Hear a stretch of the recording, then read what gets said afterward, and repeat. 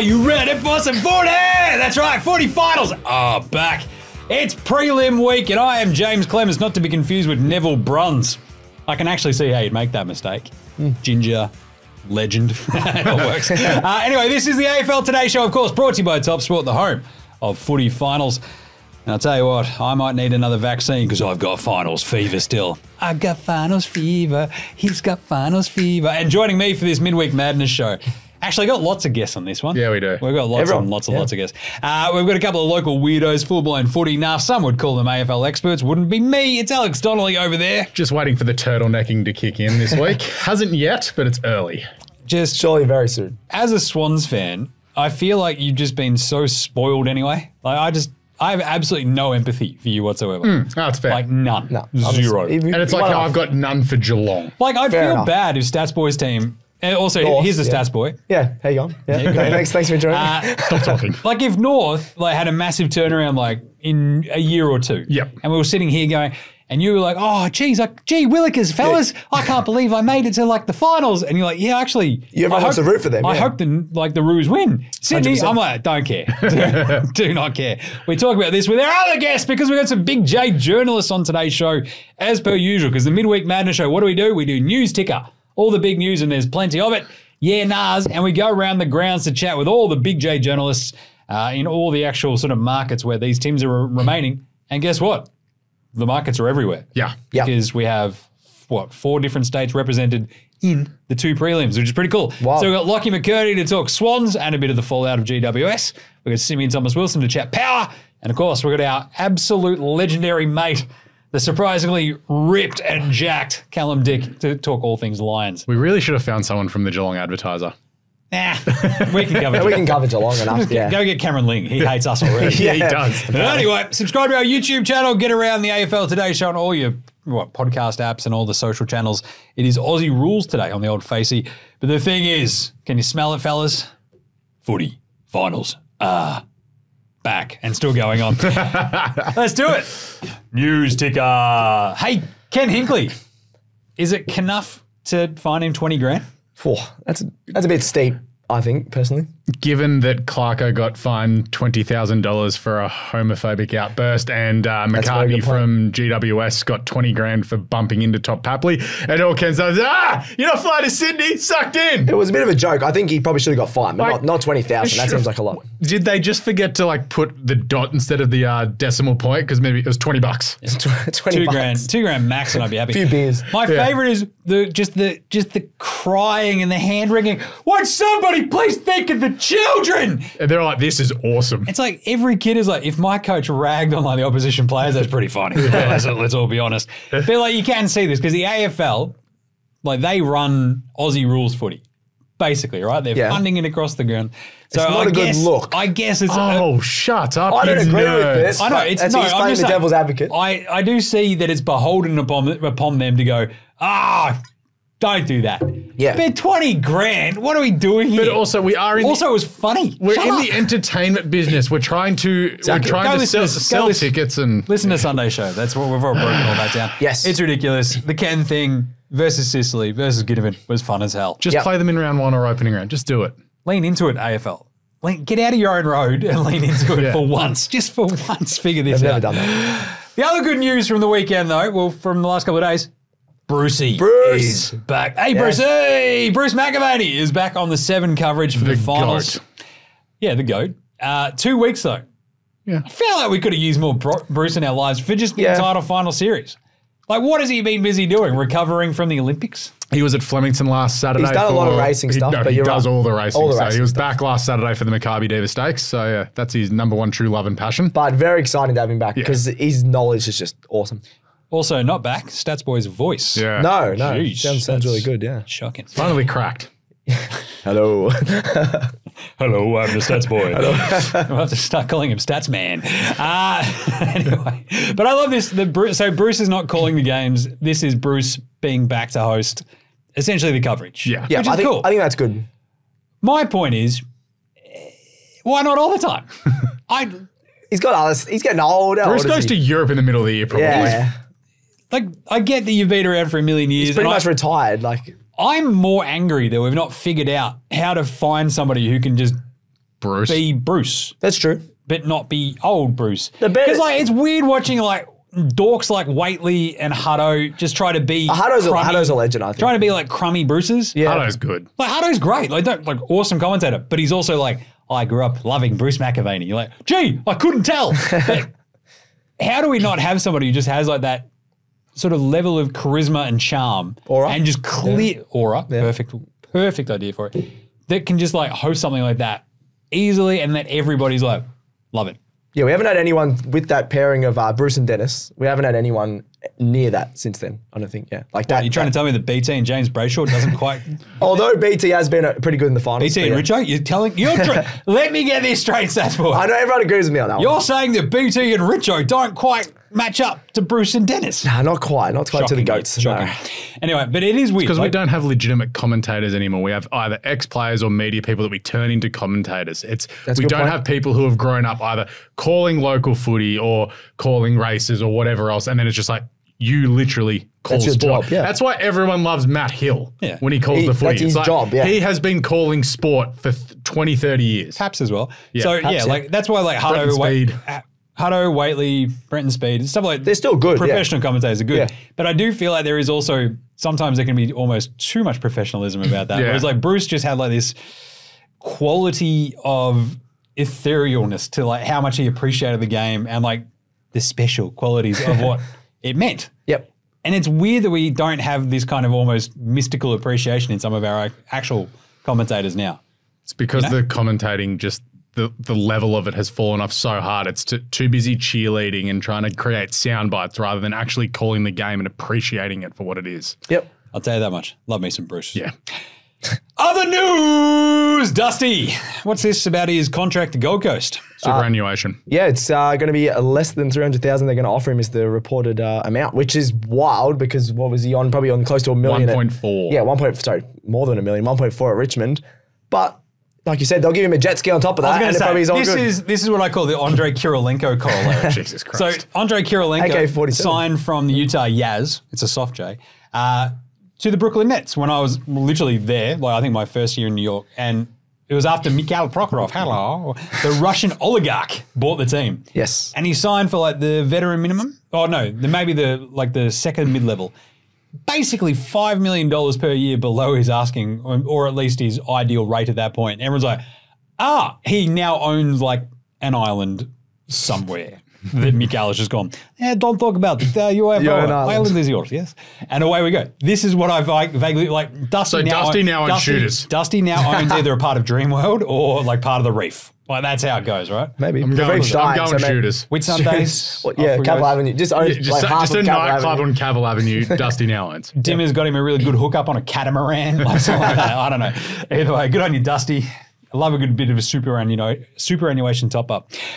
Other news, Jakey Stringer won't be joining Collingwood. Yeah, but then Damien Barrett and the Cal Toomey have then come out like in the last hour and be like, yeah, he's probably going to go to Collingwood. So no one knows.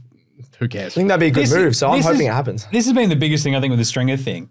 It doesn't seem like anyone knows. No. Yeah. Like from the very get-go, he's definitely gone from Essendon. It's like, he's still contracted. But he's definitely gone. He's ever going to Collingwood? Nobody wants him. He's going to stay. But he's gone. And it's like... Yeah. It's like one journo's pushing, he's going to Sydney. And the other's like, nah, not happening. And then it's like, come on, nah, not happening. Sounds like a few people are making things up. Or Jakey Stringer's changed his mind about 4 times, which wouldn't surprise me. Nice one. Outside of that, a little bit more solid reporting is Jack McRae wanting to go to St Kilda. You may have heard that first on the AFL Today Show. Nice. The most St Kilda looking AFL player ever. I still think he'll be a good player for any team he goes to. I still rate him. Jeez. Yep. Way to go hard, stats boy. Yeah, He's good at football. People are saying like, he's not that good anymore. He was all Australian not that long ago. I know he's obviously not going to be close to that, but he is still a very, very, very, very, very good player. I think he'll give you... He'll add some depth. Yeah. He's a handy depth player, bit of quality. Yeah. For a team like St Kilda that could probably use that. And he'll be playing every week because Crouch I think it's his foot or his ankle's absolutely stuffed. So, Yeah. Speaking of the Saints, Zach Merritt, that was a weird story, wasn't it? So this broke after we did our Sunday show, quite literally Sunday night. Yes. Where it's like, the Saints have tabled a massive offer to the Bombers for Zach Merritt. Everyone's like, as if. And then it came out, as if. And Bombers like, as if. And Saints Zach Merritt's were like, as if. And they're all out, basically. And the Saints like, we never did that. What are you talking about? So I think it's more St Kilda putting out into the open market that they've got $1 million to spend on a good player. Yeah, it was just Ross on one of his burner accounts. No, but it's more just someone, it just might perk up the ears of someone who's maybe disillusioned with like, St Kilda have money. I like money. Well, Merritt has been talking to the Essendon about all of his mates and all of his teammates' contracts. So I wouldn't be surprised if he is talking about his contract, as some reporters have been saying. Conspiracy Jim, I think it's just Zerrett's camp throwing this out there. Yeah, maybe. And like having a bit of a quiet word to the Saints and going, hey, we need to put the blowtorch to the Essendon Bombers here because they keep screwing us around and Zerrett's getting on in age. Well, he's on a back-ended deal as well. So? Yeah, well, the rumours now is that, the Bombers might have to upgrade and lengthen his contract further than 2027, but... That's some good extension negotiating. Which they probably should. He's probably their best player, but how old is he? He'd be 28. 28, so he's still decently young. I'd extend that if they... Get him to about 33. Yeah. There's a bloke who could fall off a cliff. Yeah. But at the same time, it's just like, I think this is all Zerrett's camp, just sort of negotiating an extension. Okay. And just like using the Saints as leverage. Yeah. How's Carlton going, Jim? Leverage. Yeah, that's the next one. I'm going to get to the Blues. Just settle down. Jeez. I have a few thoughts. Let's stick with GWS for a second because there's like 3 in a row. Isaac Cumming, it seems like he's Isaac going to South Australia. We're going to have that in the show twice. Yeah, McKirdy's already used that one today. He's stolen his line. Yeah, but I said I gave him the credit. Wait. Didn't I say this quite literally last week on the show? I can't remember. Also, this is before the interview, You guys suck. Anyway, listen to the McKirdy thing anyway. It's that we definitely haven't recorded yet. But apparently both clubs have offered him 4-year deals, which is pretty interesting. Both South Australian clubs. Yeah. I think he's a Jet, so any club would be lucky to have him. Nice one. Same goes to Harry Perryman. He's apparently got a 7-year. 7-year offer. I think Perryman's actually a weapon. That's a lot of years for a halfback flank. I don't know about that, yeah. There's so many big contract offers at the moment for very... Does that mean that Dan Houston's going to be leaving Port? Feels like it. Yeah. If they're offering that, yeah, maybe. Go Blues. And Nick Haynes is off to Carlton seemingly as a free agent. He's already basically pieced out from GWS. GWS literally just announced on social media that, he's gone. Bye. I really wanted him at North, but obviously gone to the Blues. It's just handy depth, I think, for the Blues. I think he's good And sticking with the Blues, obviously the big news yesterday was that they're basically like, Matt Kennedy, you're free to have a crack wherever else you want, buddy, because we're not entirely sure how this is going to fit with you in the midfield where you want to play. We still feel like you should be playing half forward, or somewhere in the half forward, one of the flanks, see how we go. The weirdest one for me, though, so same goes to Matt Owens. They're like, if you want to go find a contract, have at it. So good for you guys this year, though. And Lewis Young. I'll take him at Sydney. Carlton has like no back size or depth or anything. This is weird. We will give you pick 20 for Lewis Young. That's a bit high. Blues would take that every day. They don't even want him. They don't even want him. There'll be like a later than that, I reckon. You're trying to tell me I can have pick 20 for like a bloke that we don't want sick? Done. Yeah. Thing is, so Carlton, a lot of the weird motivations for this are Carlton getting it's just basically a number squeeze. Yeah, because you got to get the Campriales in. So the Campriale brothers. I forgot about that. If we're obviously trying to get Dan Houston, Nick Haynes obviously on his way, seemingly. It just gets tough. The Matt Kennedy one sucks. Matt Kennedy is an absolutely awesome dude, legend in the locker room, does everything and anything you ask of him. Country boy. And all he did was get screwed around by the Blues this year. Yeah. It sucked. You know when their season went off the rails? When they were losing him as the sub. It was the stupidest thing Or when they subbed him off in the final. When they subbed him off the final, that was the final kick in the guts. If I was him, I just would have taken off the game. See you later. Like flies up after having a kid and it's just like kicked in the guts by Michael Voss, just dunder-headed gear. I would have been like, peace. See ya. You suck. You suck. Yeah. You're okay. You suck. I'm out. That's how I would have His revenge game next year against Carlton is going to be amazing. He's playing for I don't know, North. Be like 25 and kick 4. Anyway, but it's always is like the weirdest sort of question where he's like the third leading goal kicker behind you need Charlie and Harry. At the same time, like as I've sort of mentioned with the Jack Martin stuff, like they desperately need that mid-sized forward. Always gives them a little bit of something. His consistency somewhat lacks. At the same time, good he's the best of their small forwards. Exactly, yeah. Mollop stinks, even though he's a legend. And who's the other one? Corey Durden. It's like, there's just, what are we doing? It's weird. Always is good. Keep always. At the same time, it does feel like they've just gone, you go out, do your thing. We're still here. Like, contracted wise, we'll see how we go. Wherever Lewis Young goes, he'll play every game next year. Lewis Young's good. Yeah. Well, depend. Not everywhere, though. He's not getting into any of the top 6 teams backline. Don't know. So there we go. Yeah. Anyway, that's all I'm saying. Any other news there, Stats Boy? I think we've covered it all, haven't we? He hasn't got a voice. That's the news. No, I think we've covered it all. All right, good stuff. Done a lot there. Midweek winner and loser of the week. I don't know. The big winner going into this week is probably the Brownlow predictors. Yeah. They get a lot of burn. They get a lot of burn. I was like, where are you going with that? Yeah. Like if you think about their traffic numbers, yeah. massive winners this week. Yeah. Everybody's like, oh, what's the Brownlow this Monday? Oh, geez. Better have a look. Yeah. Oh, give a bit of a sneaky look. And, of course, you can check out all the markets, TopSport. I was going to say TopSport are all the winners with all the multis that'll be done. And we'll be doing a huge Brownlow special, which will be released Monday, which will be very cool. Yeah, Stats Guy and I still got Horn Francis versus Butters head-to-head. I forgot about that. Yeah, sandwich. Sandwich bet. Can't wait for that sandwich. I'll take it on Monday, thanks. Good stuff. All right.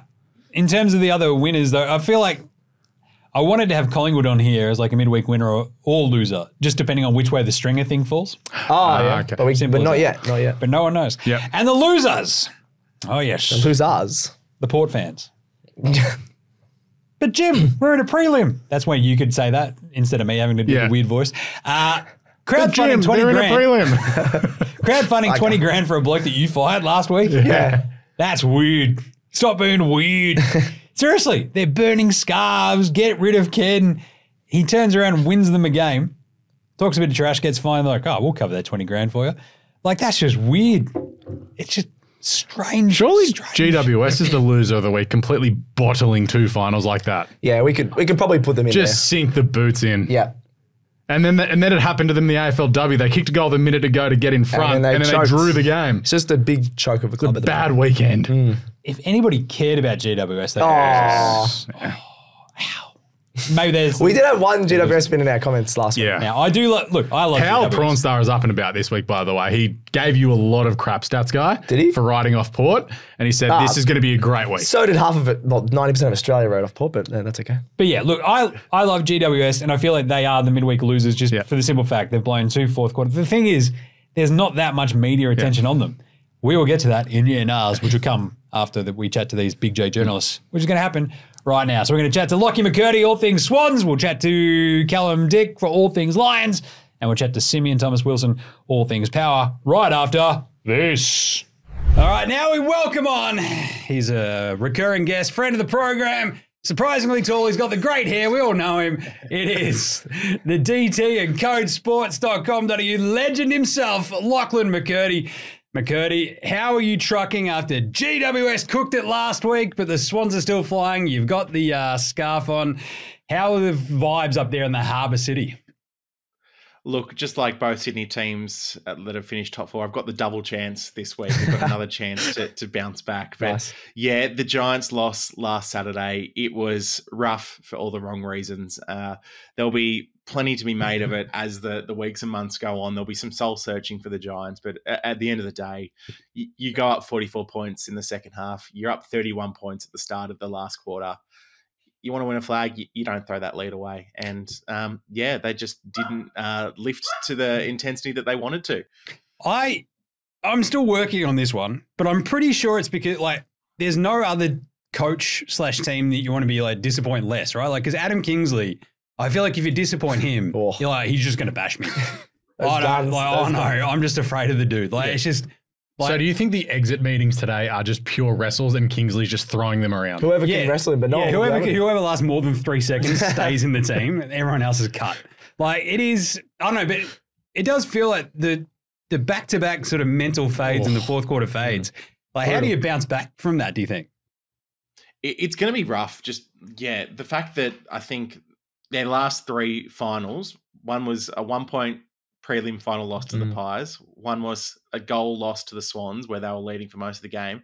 And one was a 5-point loss to the Lions. Like 12 points in their last 3 finals was the margin combined. Brutal. So it's going to be tough. And my biggest concern is that I think there's enough young talent in this team, the likes of Tom Green, Cadman, Darcy Jones, and there's so many guys like Sam Taylor's only 25. So the pillars of this team are all set up for long-term success. But you've got this core group of, I guess, original Giants, if you want to call them that, your Toby Greens, your Cornelios, your Callan Wards, who like it or not, their natural premiership window is always going to be closing because they're all kind of 30 and beyond now. So there's that sense of, if those players want to win a premiership, this was probably the year if it wasn't last year. So they'll need to bounce back and find something new in 2025, because it's going to only to get harder for that sort of core inaugural group.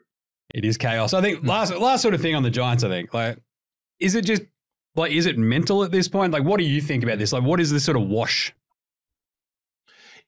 I don't think it's mental. I think it's almost they finished top 4 this year after last year's heartache. They were able to kind of bottle that up and go, okay, we'll improve and we'll find a way to do it. They scraped through with a few wins, definitely at the back end of the year. They had that 7-game winning streak, but they stole a win against Hawthorn. There were a couple others here or there that they were probably lucky to get, and those two don't go their way. They're out of the 8. That's how close it was. So it was a good season. It was an improved season, but I think they really need to step back and go, okay, this Orange Tsunami game plan, the back half of 23, it was surprising teams. Teams didn't really know how to stop it. For the most part this year, teams were able to limit that. We didn't see the Orange Tsunami as we know and love consistently in 2024. So I think it's going to be about, okay, Adam Kingsley, what sort of game plan do you want to take this team forward with? If that's the handball received, the chains, the getting the ball forward quickly, you've really got to commit to that and find ways to make it work when you're being shut down by the opposition. Because I think a lot of teams were able to get on top of them this year and limit the ways they would attack, limit the ways they could get the ball inside 50. And I mean, to think if they didn't have Jesse Hogan in career best form and the best ever year by a Giants key forward, that it could have been a really different season as well. Really good point. Did you guys want to hit on anything with the Giants, or is that it? They've got a bunch of players that, Isaac Cumming, as you pointed out on Twitter, is more like Isaac Going at the moment. He's going across to South Australia. But also Harry Perryman leaving and Nick Haynes. So it's like not massive losses, but it hits the depth chart, because it's like, who replaces those blokes, because they've been so consistent over the last few years. I know Haynes has been in and out, but Perryman and Cumming have been there. Is this a chance for someone like Alika Lear maybe? Yeah, you look at him and go, okay, he impressed this year. He didn't quite get the consistency that he wanted, but also this was his first major year where he was kind of playing a key role for the first half of the season, so he'll be better for it. And I think there's enough young talent around the club. I mean, we saw this year in terms of some of their draftees. Obviously, Harvey Thomas is pretty impressive for a pick 59.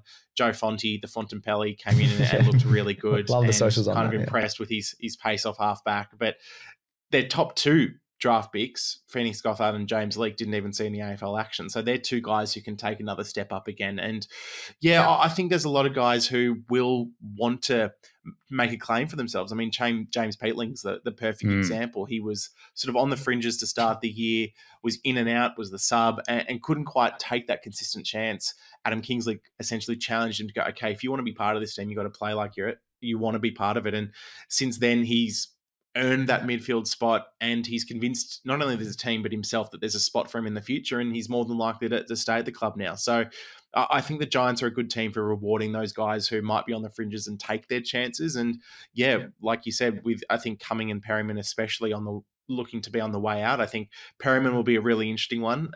Because there's bigger deals there, both at the Giants and at other clubs. But if those 2 guys who are key role players go, that you can look for some of those guys like a Jacob Ware's another one who played a fair bit of footy this year. There's a few players who could step up and fill those roles. Absolutely. I'll pay that. Now let's get to this week's game, though. Come on, we've got a big one. Big one. We've got a couple of Swans fans here, and I do not like this at all. Too many. It just sits wrong with me. You know?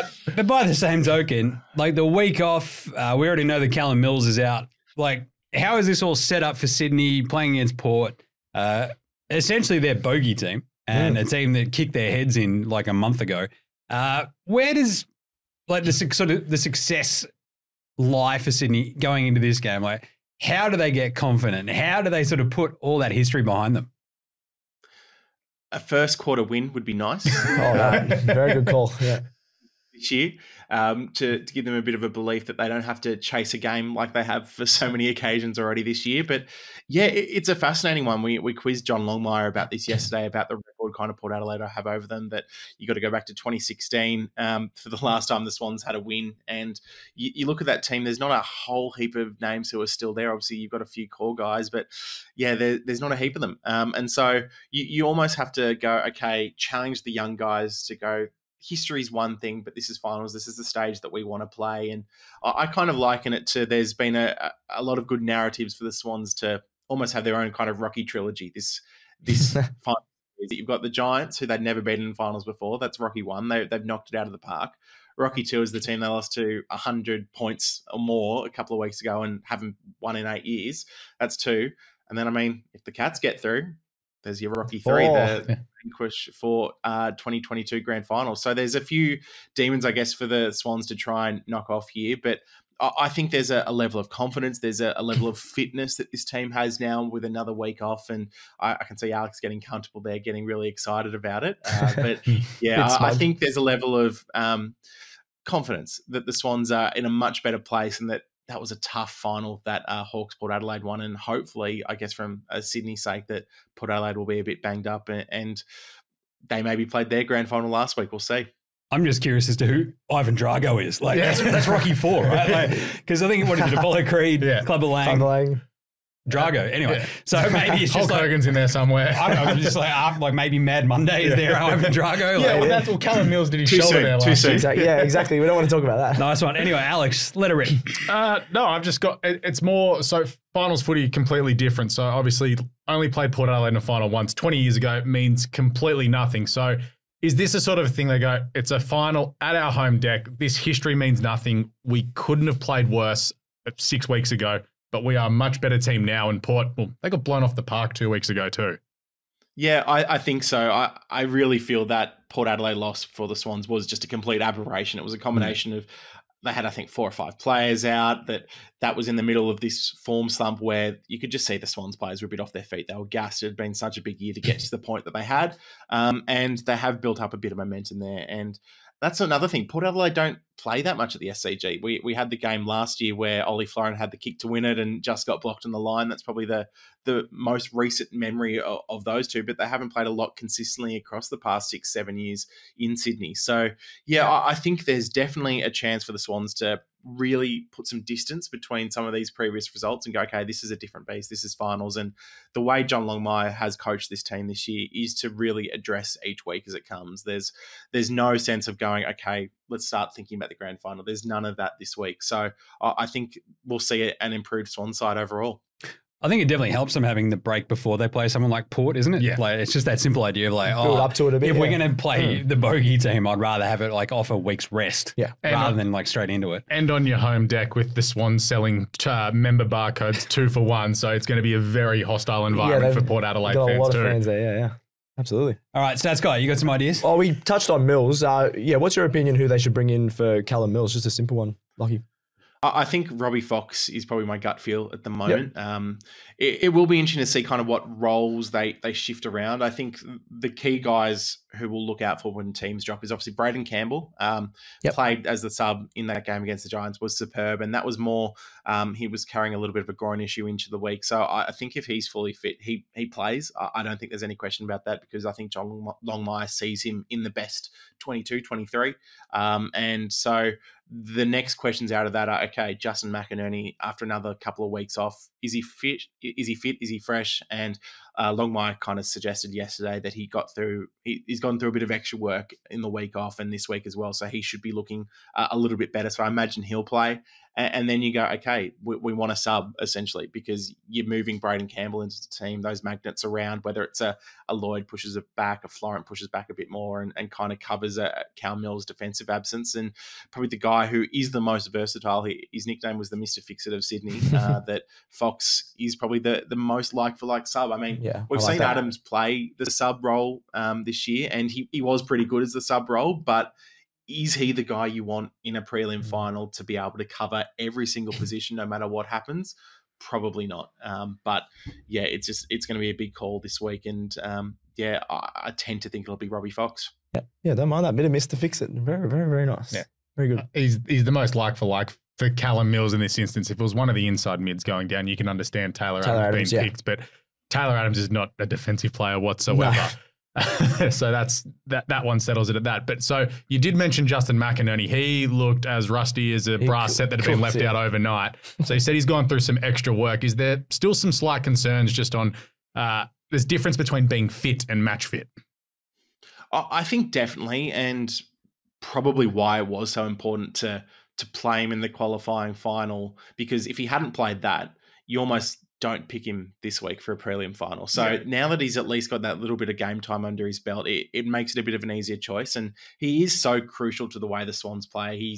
When he was fit, he was probably their best first quarter player this year. I think we saw regularly that at quarter time, when some of their mids were a bit slow to get going, McInerney would be the guy who had kind of 8-9 touches in the first quarter, tried to spark that attack and get it forward. So I think that's a really important role for him to play if he can attack the game hard and really try and put Port on the back foot early, because he has that versatility as well. He can play tall, he can play small, he can kind of play inside, outside, wing, wherever you want him to. And I mean, for me personally, I think that the moment that sticks out on that 2022 grand final run is when he jumps over Howe and runs into the open goal square in front of a maniacal SCD that has just gone completely crazy. That's the sort of energy that Justin McInerney can bring, and I think that's why Longmire will want him in the team. All right, before we let you go, I mean, just in terms of the matchups, I think this one's a little bit, I don't want to say easier, but it just sort of, I don't think the Swans forward woes come to the floor possibly as much as it might have had they played, shall we say, Hawthorn or something like that, right? I feel like it doesn't stick out as much, right? Port do have a susceptibility to leak goals to small forwards as well, which Haywood and Papley, they could have an absolute field day on Friday night. Yeah, for sure. It's interesting. Like, I feel like Port Adelaide's defense can just be rocks and diamonds that you never really know what you're going to get. Like, obviously, Asava's kind of moved around a little bit more in the back half of the year, but you've got Lear, who the former Swan, who can look like the best key defender in the comp when he's playing at that elite level or is prone to mistakes. So I think the key will be just really going in with the system that the Swans know that they've played this year. That I've seen people going, okay, no, Armani should be dropped, we should be making changes. I don't see them doing that for a prelim final. And the key will just be kind of withstanding that pressure, because that was what was really good from Port Adelaide against the Hawks. I thought they matched Hawthorn's intensity around the ball and kind of out-pressured them, and then their experience shone through. But the Swans, they put up against an elite Giants pressure. I think we spoke about it the other week that it was the second highest pressure rating of any team in finals in the past 5 years. But the Swans were able to kind of hold on against that and never let it slip too much. So that's something that I think they'll take a lot of confidence away from as well. The fact that they can maybe not have it all their own way, but kind of control the game still. And if they can do that against Port, if they don't have that early lead that I'm sure Longmire would want out of the first quarter, that they can get the job done in a few different ways. I like it. It was elite, wasn't it, that pressure rating? Yes, it was so green. It was just, off we go. But two other really quick ones. You obviously were there on Saturday with, fellow friend of the program, Callum Dick. Mm-hmm. Were you as surprised as us by just how jacked he is? Yeah, like, were you afraid at any point going, wait, I didn't come to the gun show. I thought I came to see footy. What are we doing here? Well, I did have to film a video with him post-match and kind of standing next to him. I was like, is he going to hip and shoulder me here? I feel like I've got to plant my feet a little bit more. He's got all the strength there in the upper body. So, no, he's very impressive and almost as good as his writing ability that you can read on the Courier Mail and Code Sports websites. Nice. That's awesome. All right, finally, before you go, who wins it? What's the score? What's the tip? How are we feeling? Well, my tips have been going so well this final series. I feel like there's almost no point giving one. But, I think Sydney, they've been the most consistent side all year in a year where there hasn't really been much consistency. So I think you've got to back them in. You've got to back in Longmire and what he's able to do. And I think there'll be a couple of 3-4 goals in it to kind of – maybe they'll get out to a bigger lead. Port Adelaide will get a few consolation ones at the back. But we can relax in the last 10 minutes. Saying it's going to be comfortable, but I don't think it'll be the narrow, nail-biting finishes that we've seen over the last couple of weeks. Nice one. All right. Alex, just look at him. Yeah, he's excited, but he's also nervous. I'm actually not super nervous. Like, I know they've lost the last 8, but it's like if the Swans play their best, they will just simply win the game. All right. Well, I like that you will be turtlenecking for the next 4 days. So starting tomorrow. Awesome. You can read Lachlan McKirdy's stuff over at codesports.com.au and on the DT. Thanks for joining us again, mate. Too easy, guys. Go the Swans. All right, continuing our run of Big J journalists, it is our man. It's not in Amsterdam. He is in Brisbane. He is the surprisingly jacked, as we discovered on the weekend, Code Sport's very own Courier Mail's Callum Dick. What is going on, Callum? How was Saturday hanging out with McKirdy, watching the Lions pull off an absolute miracle on grass? How are you flying after that? Yeah, between fingers, gents. I think every journo in the media box had to hastily run and rewrite all the copy that they'd written, as we all know. The best laid stories very rarely actually make it to print because the Lions do what they did and spring a major comeback, which was certainly something to sit at the ground and say, yeah, I was there. It was very impressive. So 6 goals straight. Joey Duckett's kicks the last 2. I mean, what was the vibe actually at the ground as this is unfolding? You're just like, what the hell is happening here? Like, really? Joey Danaher is going to be the hero? Yeah. Well, I mean, he's been our favourite person to speak about on the show, hasn't he, throughout the season? So if there's anyone that was going to do it, it was going to be Joe. But, the Lions had a surprisingly vocal travelling base. Maybe we shouldn't be surprised at this point. But I think the majority of them was sat directly below us in the media box. So we couldn't see them, but we could definitely hear them as first that run of 5 goals. I think it was 5 goals in the third quarter. But then even then it felt like, once the Giants steadied and kicked the 2 before the end of the third quarter, it felt like they'd done enough. And even at the end when Danaher had kicked them within a point with that incredible shot from the boundary line, it still felt for some reason like it was set up for Hogan or Toby Green to have a final say. But no, it was as you say, Big Joe Duckett's AFL Today's favourite. Full Joe. It was full Joe. It was the full experience. What? Spear out in the full. We got a point. We got 4 goals. Just absolutely awesome. And beating Sam Taylor in 2 one-on-one contests in 5 minutes, which Sam Taylor's never lost 2 one-on-ones all year. Yeah, crazy. Full Joe. You never go full Joe unless you're Joe. Simple as that. All right, so that was chaos. Like, it's still remarkable to think about. The GWS coughed up another fourth quarter lead, but Brisbane's poised to be able to go, all right, screw it. Just throw caution to the wind and actually have a crack down the stretch of the fourth quarter was something to behold. I mean, how do you think that form and at least that momentum carries on into this week back down in the MCG against Geelong? Yeah, it has to be a benefit, right? Because particularly the Lions have been on the receiving end of some big comebacks throughout the season as well. So to know that they have it in their locker to flip the script like they did is certainly something that they'll be able to rely on if they head down and find themselves in a similar position against the Cats. Although it has to be said, I mean, is there a better coach team in the AFL than the Cats? So I highly doubt that if they get 44 points up on Saturday, the Lions are going to be able to engineer something. But I mean, it was thrilling to be at the ground and just witness that. And Chris Fagan after the game in the press conference, I mean, he's happy-go-lucky in the presser, but once the camera's off, he's a very tense and sort of nervous man is Chris Fagan. But even after the cameras had turned off, he came over and slapped a few journos on the shoulder and said, "Good to see you here." So he was absolutely loving it. It was definitely, he'd been obvious. I think the chewy that he's he goes out on the sideline definitely copped a big workout on Saturday. But he was over cloud 9. I love that. I mean, that is an absolute proper time to go, hey, young knackers. Yeah. Hey, good game. What's that? What was it? Hey. But there is an amazing photo of him just gazing up at Joe Danaher. Just thumbnail, actually. Just purely lovingly, just I'm so proud of you, Joe. It's incredible. But I think the most important thing, and I think we've sort of hit on this on our last show, on the Sunday show, that I guess the level of belief for Brisbane after winning a final away is going to be really important heading into this week, right?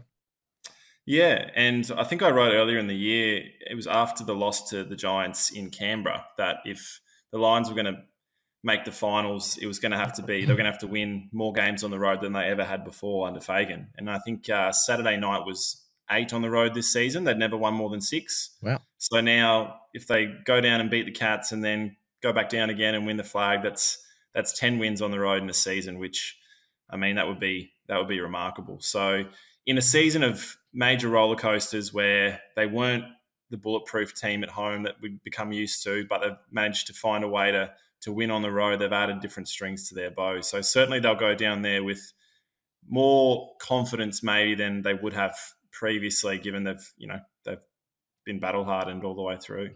And also considering they've bottled it every time they tried to play at their G in a final, unless they've played Melbourne. Stats boy. Yeah, we talking about. I just want to talk about Will Ashcroft. I seem to talk about him every week. But do you think the Lions are a lot more confident now, even when Lachie Neale got tagged, only got 9 disposals? But do you think their confidence is built going, we've just got Will Ashcroft that can play that role, that can get a lot of clearances, and they just have so many options now. So do you think their confidence is built with Will Ashcroft's form over the first 2 finals?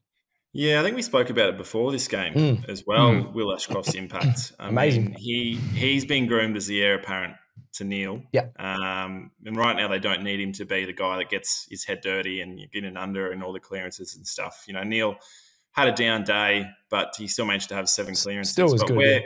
Yeah, exactly. So where Ashcroft comes in, I think he's unflappable. You know what I mean? It's September. It's his second final. He had a great game against the Blues. He's only played like 25 games or something, and he just looks right at home. I mean, early on from the ground, and I'm sure you could see on the TV as well, the Giants' pressure was insane, and the Lions were really struggling. I mean, Hugh McCluggage, no disrespect to Hugh at all, but he's normally the bloke who's super clean, and he was sort of fumbling. You thought, geez, if McCluggage is struggling here, then the Lions are struggling as a whole. But it was Ashcroft and it was Archie, like some of the guys you wouldn't really expect to put a team on their back who got them going early. So, yeah, he's I think he had 10 score involvements, Ashcroft, as well. He was absolutely amazing, and it's just incredible to think that he's only still in his essentially first season, given he missed the second half of last year with that injury. I also love that he and Kyle Lohman look like the most perfect Queenslanders that you could ever imagine. It's ridiculous. Like, we just need a movie. Kyle Lohman definitely has a shell necklace he wears during the week. They have matching puka necklaces. 100%. That's what they call it. Alex. Yeah, so with that, we did mention Lachie Neale. There's got to be some sort of confidence with the Lions that they are doing this without Lachie Neale being at his best. And it's just of note,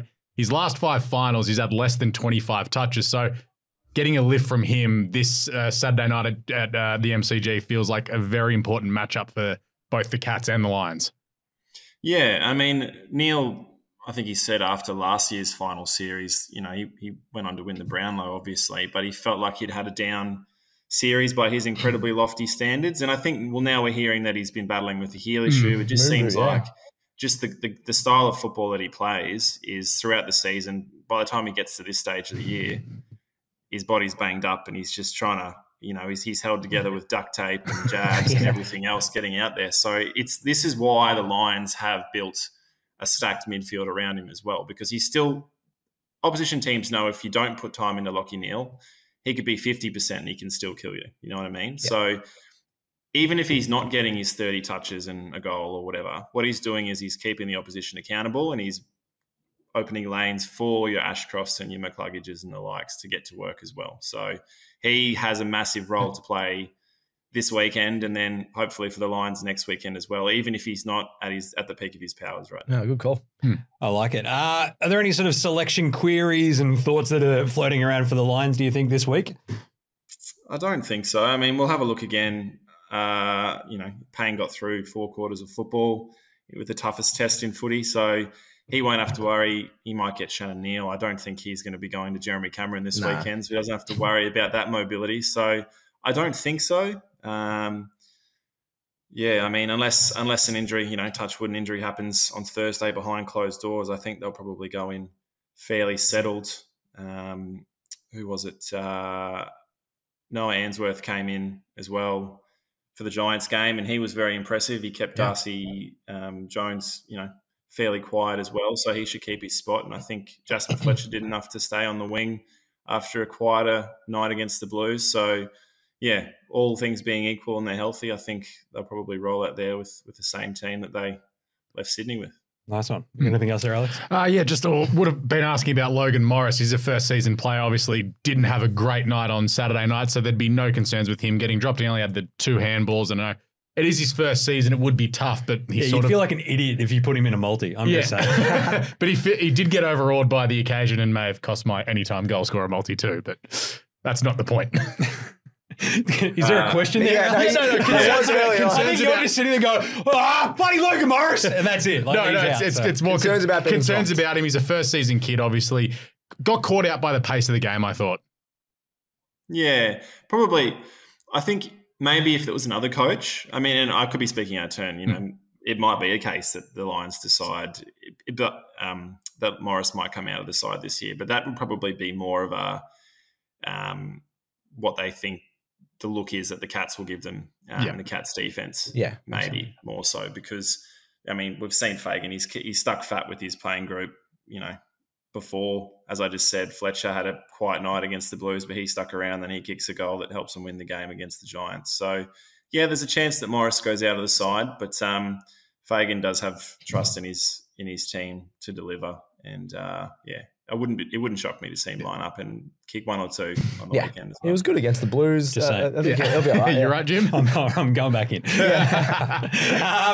All right, well, here we are. Is this the third prelim between these two teams in 5 years, I think? Prelim in 2020 and 2022 when they got belted off the park. Yeah, Geelong have beaten them both times. So what do you reckon the tip is here, Callum? Oh, the Lions. For sure. Yeah, he's been right.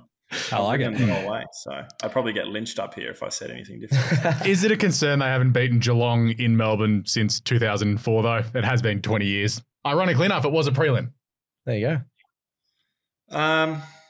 Yeah, I mean, history is history, right? Yeah. We're also talking about the fact that Port Adelaide's beaten Sydney the last 8 times they've played each other, and I think the Swans are still heavy favourites. So probably the Cats are favourites, given they've had a week off, and the Lions have just come from this as well. But everything's always said with the benefit of hindsight. If the Lions go and win, then suddenly the Cats, it's because they had the week off that they didn't end up winning. So we're all really good at analysis after the fact. So I think the Lions go down there with every chance to spring a win. I don't think history, particularly at the G, really matters too much in this one.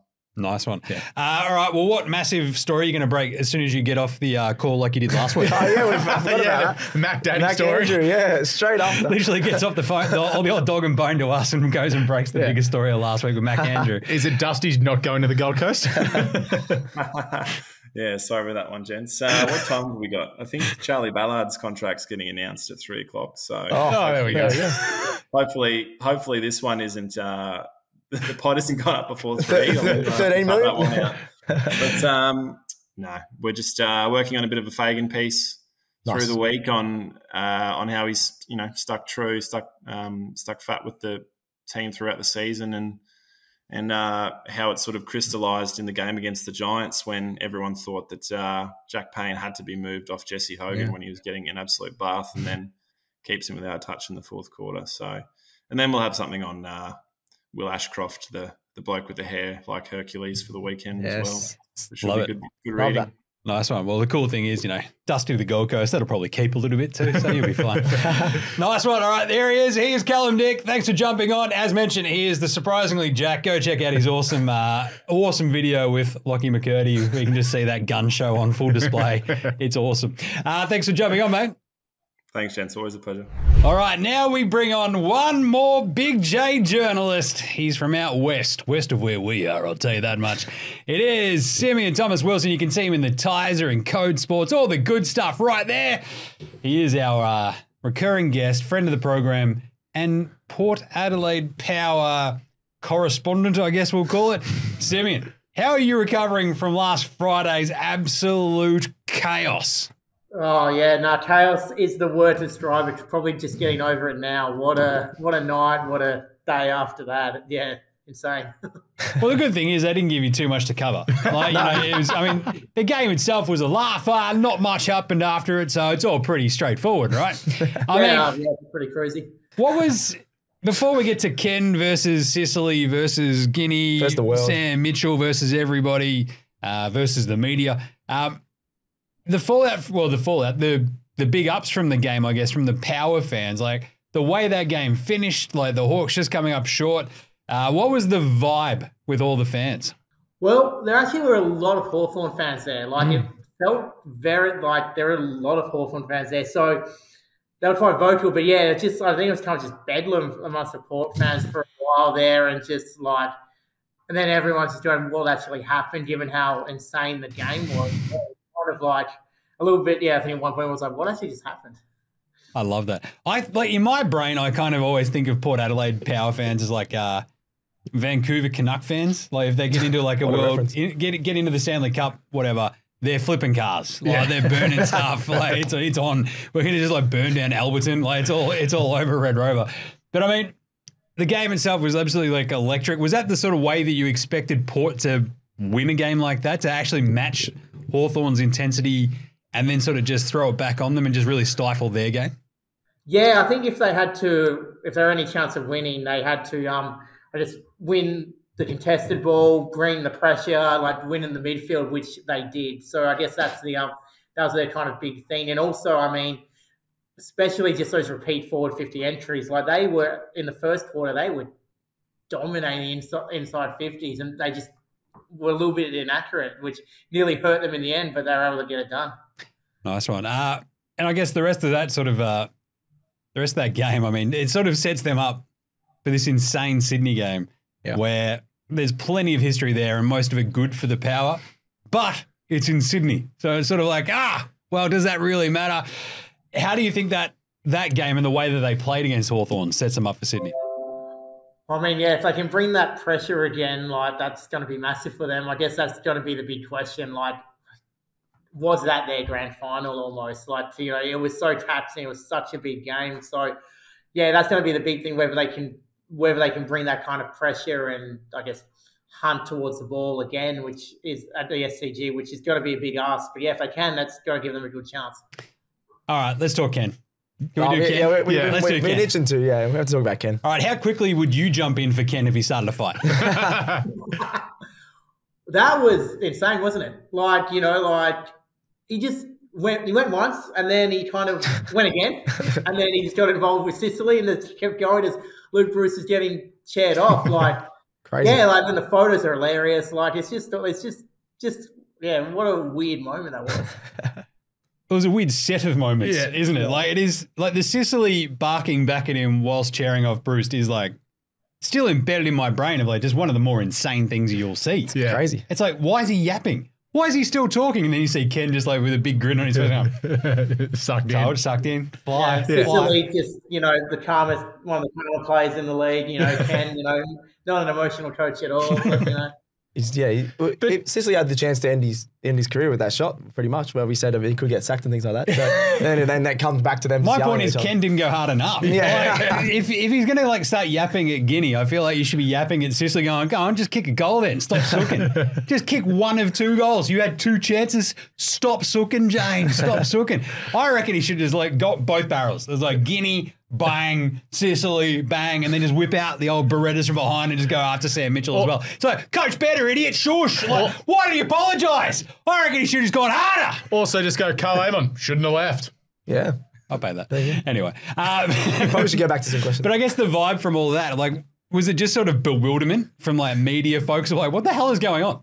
Yeah, I think so. I think as soon as everyone realised what happened, like everyone was like, what the hell just happened? Like, I think even Ken probably thought that as well when he reflected on it. He was like we know he's emotional, we know he has these things, but that, I think, like the fact he just went again and it kept going, like made it bizarre. Like, because normally he has those ones where he celebrates and then I think he calms down pretty quickly. But yeah, this one was like, just went for it. It was a genuine out-of-body experience. Like, hey, you're not going to fly now. Hey, I sucked in. Hey, take that. He was full-blown like Will Ferrell out of Old School. Yeah, he was. We're streaking. Where he blacks out during the debate. He's like, did I just black out? It's like, yeah. And you just talk crap to Ginnivan and Sam Mitchell and Sicily and tried to start fights. I think I like Ken more now because of that. Yeah, I'm all about Ken.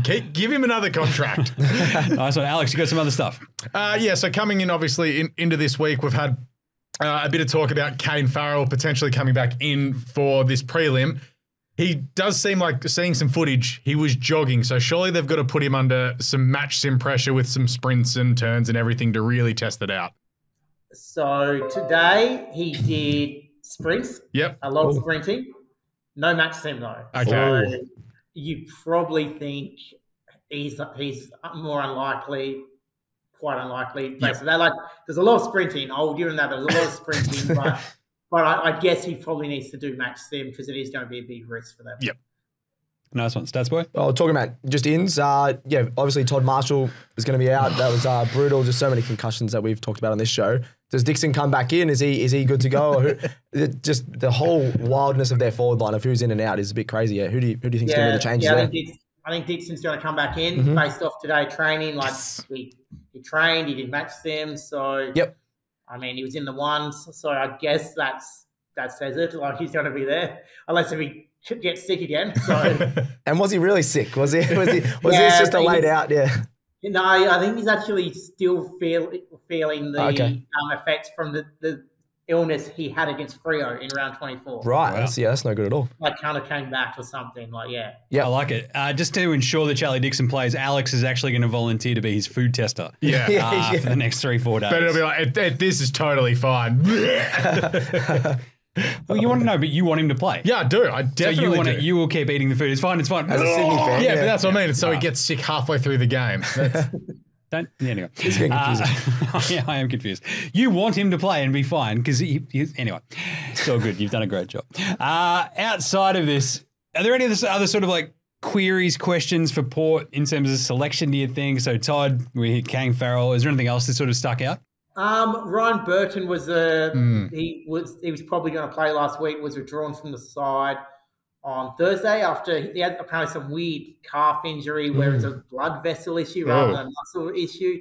But he looked pretty good today. He was in match sim as well. So I imagine he comes back in. The interesting thing from that was Jace Burgoyne, who played so well off half back, was back on a wing for Port. Which, oh, really? Yeah, which I don't know. Like that could be a weird move by them. Have fun chasing Errol all night. Yeah, I know. I'd definitely rather him half back. Right? Woof. And I guess the other sort of like the big story already about this prelim is like the sheer weight of history, I guess, against Sydney, because Sydney are Port's bunny team basically. How much weight do you think sort of goes into that? Like, even though a lot of that success has come at Adelaide Oval, obviously when they kicked their heads in a month ago, it was at Adelaide Oval. Is there much fear? Is there trepidation about going to the SCG and trying to continue that, do you think? I think there's a bit of I think they have a bit of optimism, like that they can go there and win. Like the last time they played the SCG was that game where Elias spoiled the ball, I think, after the siren went, which got the win again. Who knows what happens if they lost that for Ken. But, I think there's a bit of like excitement, like or optimism, where they're like, hang on, we go really quite well against Sydney, and can win at the SCG. Yeah, it was like the start of last year, wasn't it? Yeah, so it was like round 3 or 4, and after that's when they ripped off all of those wins. But at the time, I think Warren Treadrade said it was untenable the week before or something. That was the week. That was the week after he said that lost the showdown, and he said it was untenable. And then Sydney thought Ollie Florin thought he'd won it, and Aaliyah spoiled the ball. Because Callum Mills forgot to shepherd and decided to celebrate. That's right, yeah. Amazing. That's awesome. Yeah. What a blast from the past.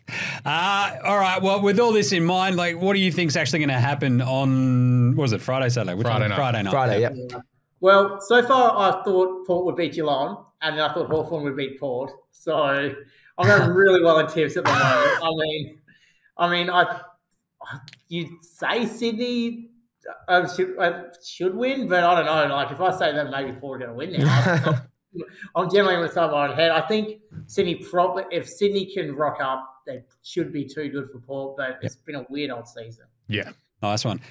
Is there any way that Port Power can maybe get Montrezl Harrell into the lineup really quickly now that he's landed in Adelaide for the 36ers? He has, yeah. He's come, yeah. I mean, 36ers, I think, need a couple more ex-NBA players. They got smashed the other.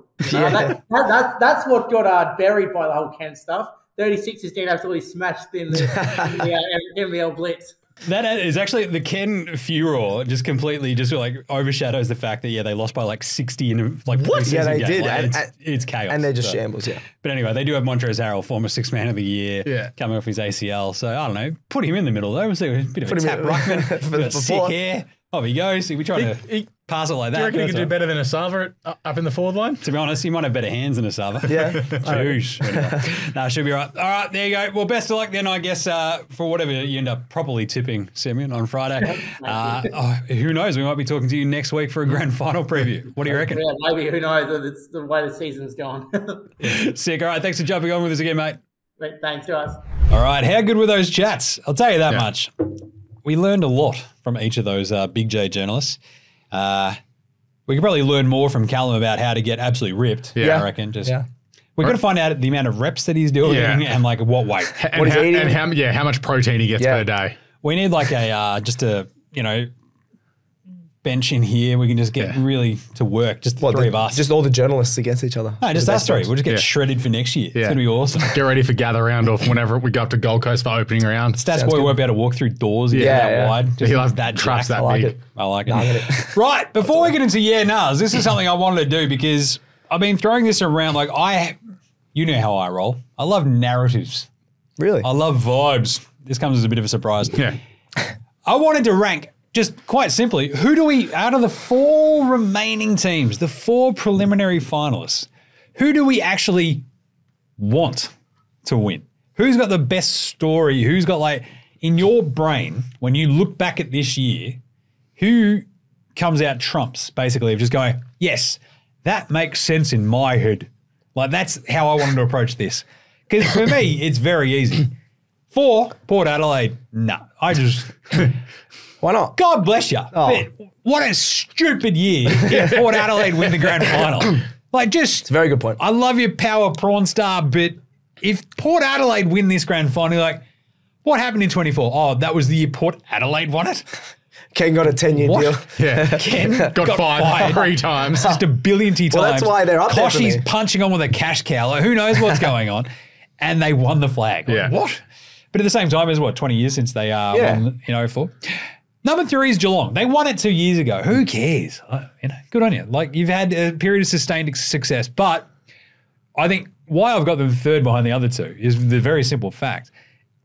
At no real point outside the first couple of rounds do they feel like the best team. Yeah. Geelong, They've never But there's only one team you could feel like is the best. That's why they're going to be number 1, Stats Boy. Yeah, but number 2, Brisbane. That's a fun story. Chris Fagan finally gets it done. They last win in 03. Off they go, the end of the 3-peat Lions. It's also, it feels like they've been so close for so long, this Brisbane team. They were so good in last year's grand final. In my brain, I can reconcile the simple fact that, they lost last year to the Pies. It was an incredible grand final. If they turn around and actually win the damn thing, it makes sense. Yeah. I'm like, aha, yes. 04 was when they finally put it all together. Even though they didn't really put it all together. This is the year the Gabatoire wasn't really the Gabatoire anymore. But as we hit on with Callum, they learned how to win away. Mm-hmm. And if they do actually win it, it's because they won away. Away again. They learned how to win away. They win away 3 weeks in a row. They've won 2 MCG finals. 3-peat. Yeah.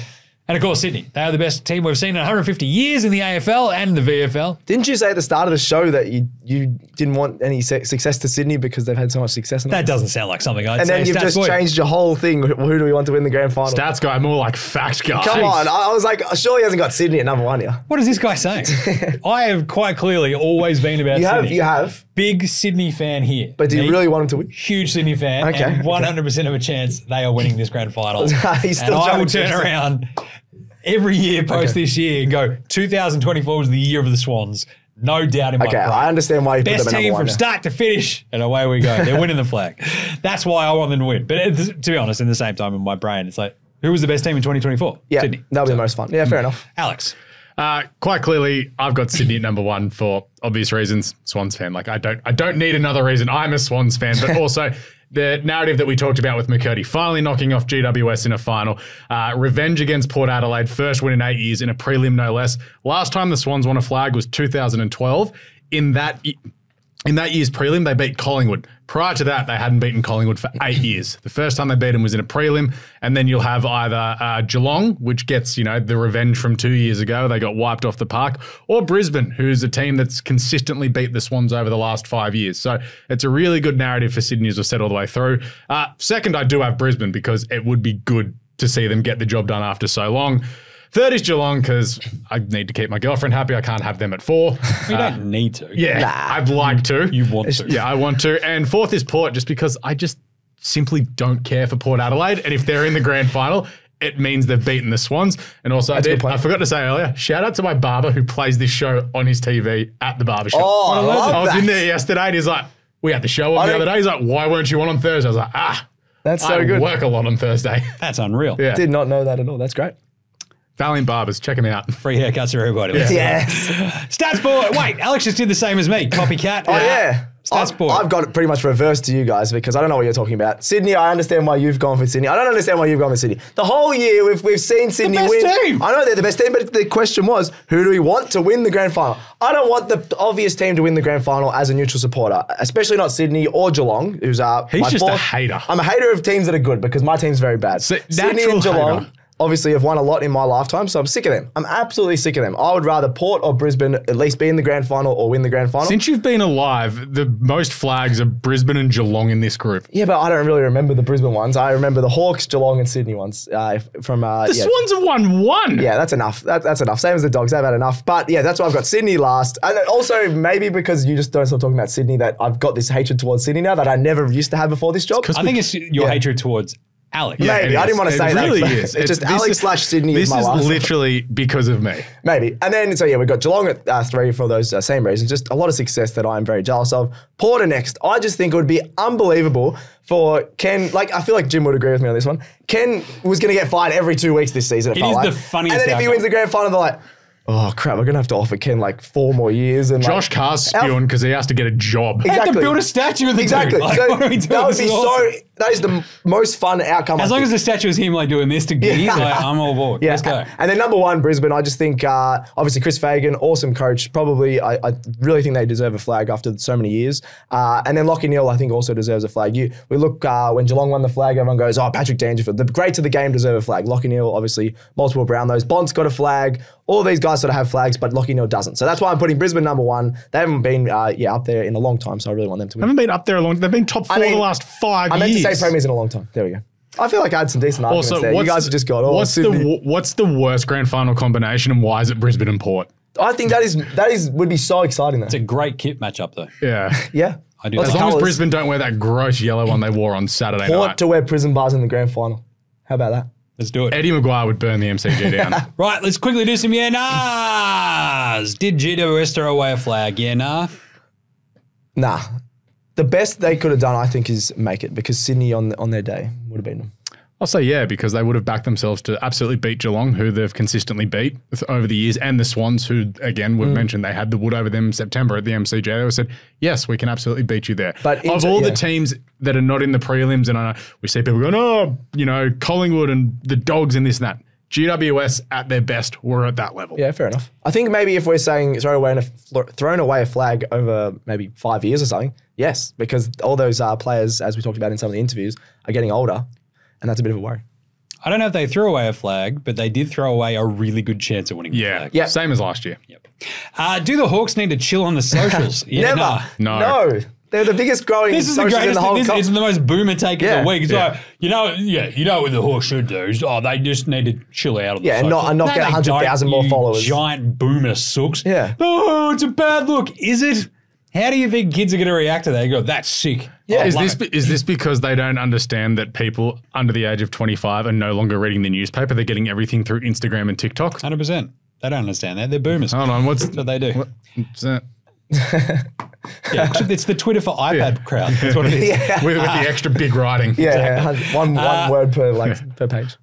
I love this last one. Does Koshi fire Ken if they get belted by Sydney? He came out, was it today or yesterday, Koshi said it, that they're going to, re-sign him. But that's just Koshi. That's just Koshi saying that, I think, just to be positive, and he's fired up from the weekend. So no guarantees. If there's like a 220-point turnaround from when they belted Sydney 10 months ago to then That's losing by not gonna 100 or happen, something, surely. like that's when you go, oh, that's pretty bad. Yeah, like if they're down by like 12 goals at the end of the game and they've just have not turned up, there's every chance Ken has an exit interview himself. Tough. I don't think so. I think even if they get belted, they go, we made another prelim. There's one more go around on this Ken sort of like carousel. Let's see. Yeah, personally, I'd say no, but I feel like they might stick around with him. Nice one. All right, it is the Midweek Madness show. Let's quickly look at the Premiership odds. We looked at these very briefly on Sunday night show. At the moment, the Swans are still the Premiership favourites at $2.40.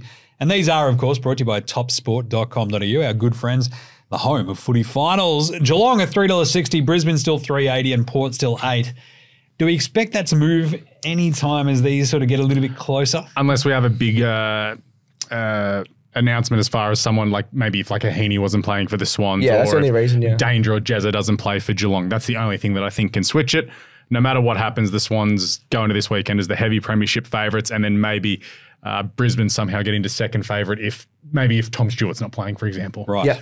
Nice. No, I agree with that. How do we still feel about the premiership exacta now that we can actually have the two grand finalists there? So Sydney Geelong is the favourite at the moment, $4.60. Yep.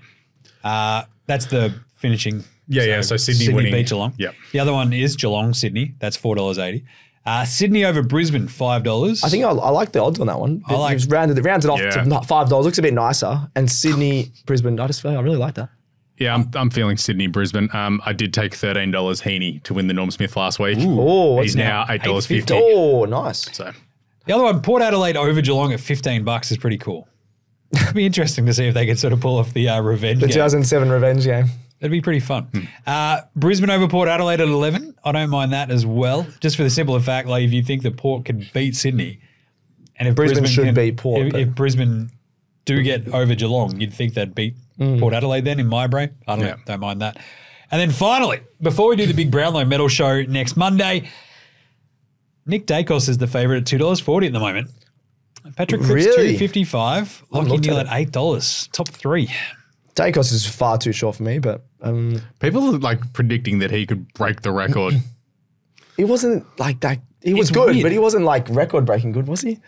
I feel like they won so many more games last year with him playing better. Yeah. Which is weird, right? He was very, very good in the second half of the season.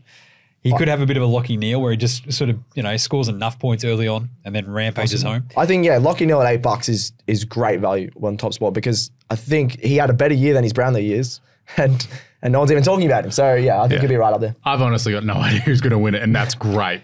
So, I think what we'll be doing in our Brownlow show is going through every single permutation of what we can because TopSport have heaps. I've got a great heaps top 10 bet. Brownlow market. So, we will have an entire Brownlow show for you to dig into. What is their team to poll most votes? Who's leading after 6 rounds? Who's leading after 15 rounds? You don't need to bet in the 6 rounds. It's Heaney. Who's leading after 10 rounds? Heaney. Top 20 finishes, top 3 finishes, top 5 finishes, the trifecta. It's awesome. Yep. The head-to-heads. We talked about a couple of those the other day. Most Brownlow votes for a team. I can't wait. There's a bit of everything. Anyway. That's a good one. Ben Keys versus Cam Rayner. Because Ben Keys will get random 3s, but Rayner might have 1s and 2s. Yeah, I like Rayner in that one. Yeah, I think I'd go Rayner. We'll get any other head-to-heads you like the look of there, Alex? Neil and Heaney. That could be an interesting one as well because I think Neil punched just. Joey Duckett's versus Jake the Snake. Probably Duckett. Yeah, wait, Jake Riccardi or Jake Waterman? Waterman. Oh, there's two. J-Train. Jake the Snake. That's what I call it. Anyway, Jesus, that's good. That's his nickname, Jake. Anyway, so keep an eye out for our Brownlow special brought to you by TopSport, the home of footy finals. But that's it for the AFL Today Show. For today, we're back with the AFL Today Show tomorrow for Thursday's teams for the prelims. That's going to be awesome. We'll also be live streaming. So if you want to watch this all sort of unfold live, jump on the old YouTubes. Might even be able to do it on Facey now, maybe. See what producer Gerald reckons. He's shaking his head. I'll just share it out anyway through the NBA Australia and you can have a look at it on there. Exactly. I'll give out my tips now, so I'm not going to be on that show, obviously. No one cares. Yeah. All right. Remember to smash a like. The hell, man. All right, quickly, go.